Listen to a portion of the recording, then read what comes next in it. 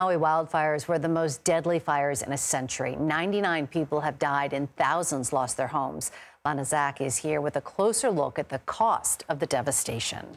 Well, the scale of this disaster is really evident when you compare what was there before to what was left now. This visualization from FEMA shows the damage to the historic town of Lahaina. As you can see, everything in pink or red is something that was destroyed. Everything in red destroyed, everything orange, heavy damage. Only these little tiny places in black are the areas that are undamaged. Over 2,700 structures exposed to fire, the vast majority completely destroyed. The Banyan Court area, which was the center of government during Hawaii's monarchy period, looked like this a few months before the storm.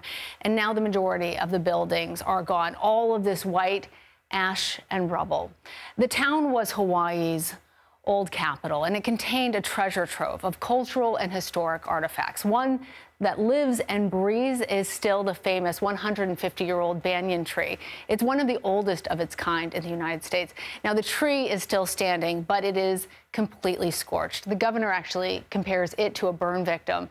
It's traumatized, he says, much like the town. Now, there's also the famous Waiola Church.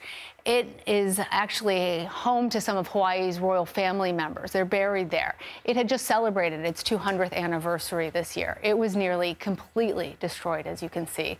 Now, of course, it's not just the historic buildings that were lost.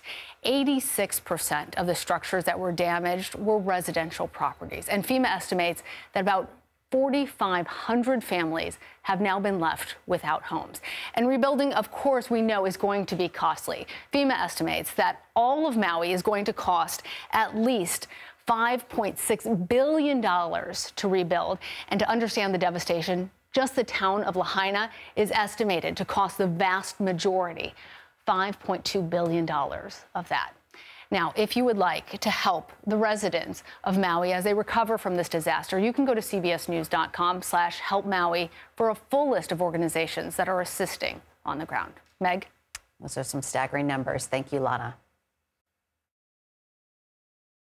Typhoon